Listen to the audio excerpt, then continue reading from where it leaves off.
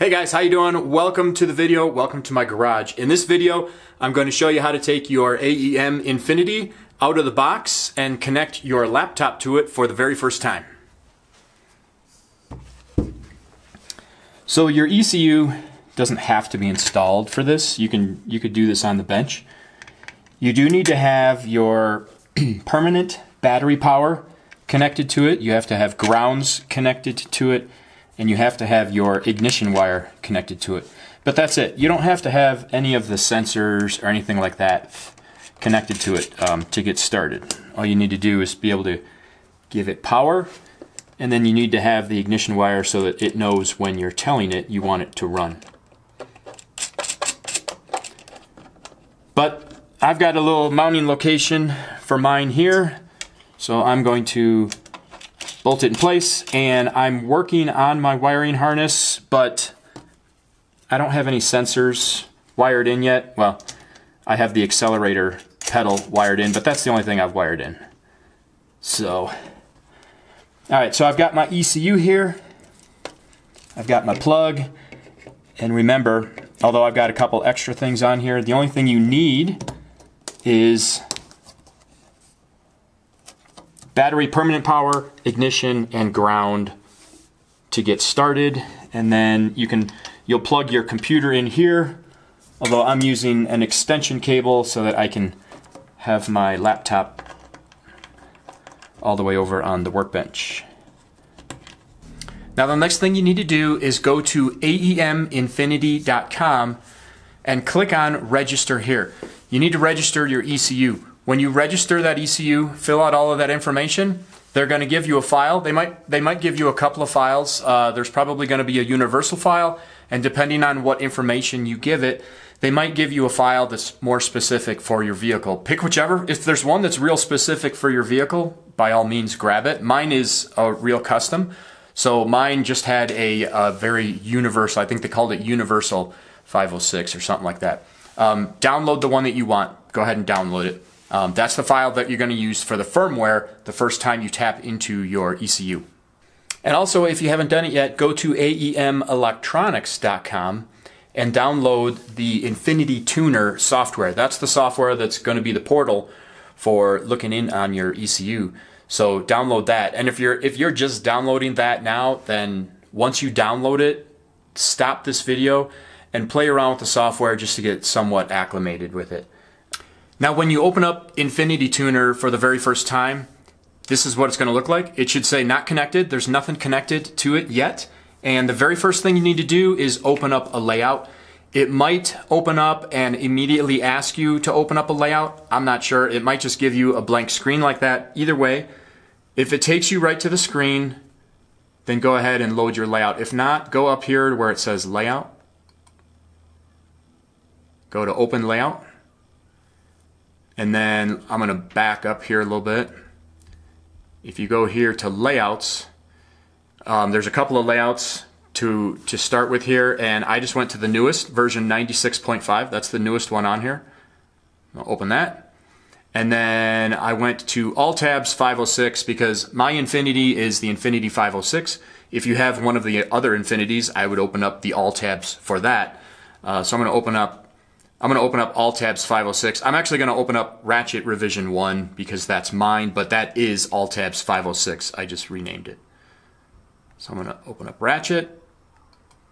Alright, now that's opening up, and what that does is that tells the layouts basically what channels you're going to be using, and it just gives it some structure as to how to look into the ECU. So to turn on my ECU, I'm going to come over here and I'm going to turn on my battery. That just turns the battery, the permanent battery power on to the ECU. And then I've got my ignition switch here, and I'll watch my screen to know when my ECU has come up. So I turn that on. Digital dash goes through its little startup screen. And then boom, there we go. Now my ECU is on and it's ready to go, but I still have not connected the USB to the laptop yet. Alright, now we've got our ECU battery power and the ignition power is on, so we're going to plug in the USB.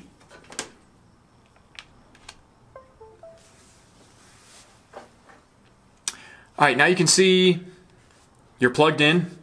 Now you've got some information. Mine is giving more information than yours because I have already logged into mine and I've already downloaded the firmware.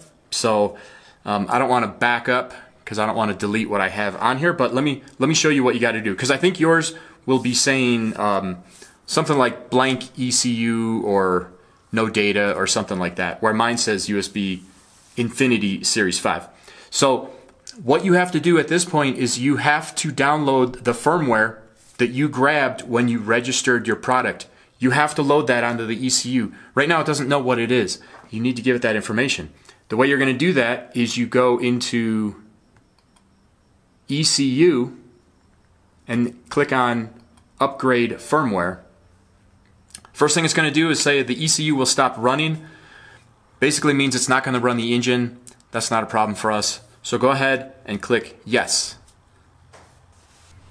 I'm not going to go any farther than this with mine, but just follow the steps.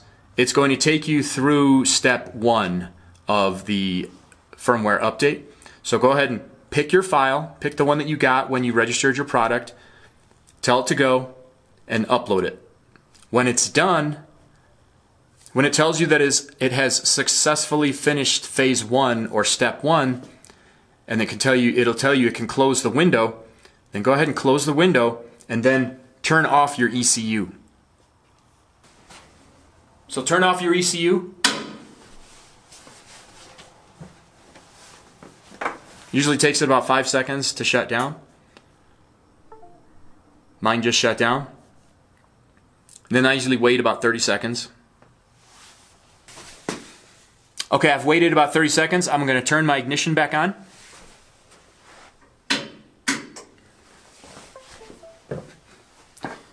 It should identify. Everything's starting up. I can hear the relay click. Now, up in the corner, mine says USB Infinity Series 5. Yours should be reflecting whatever firmware you uploaded on it. Hopefully, I hope everything worked for you. At this point, you're good to go. Now you can browse all these tabs and you can start looking at things and figuring out what you want to do, getting acclimated. And one thing I highly suggest you do is go into Wizards and play around with that, because that's where you're gonna set up most of your information. That's where you're gonna tell it what sensors you have, things like that. So the first things that you're gonna be dealing with is this wizard. So start playing around with that, getting used to it, and start wiring up your sensors. Alright guys, that's it for this video. I hope that worked. I was just trying to basically show you that when you plug in, the first thing you do is download that firmware. It actually took me a little bit to figure that out. I don't know, going through the instructions and everything, it was just kind of hard for me to figure that out. So hopefully you're now logged into your ECU and you can start getting used to it while you're hooking up your sensors. I will have a video once I get to the point where I'm hooking up some sensors so I can show you how I wired those up and how I tell the ECU what sensors they are. And I'm also going to have a video on hooking up the CD5 digital dash and telling it what I want to look at on the Infinity. So hopefully these videos are helping you a little bit, and hopefully I see you on the next one. Take care.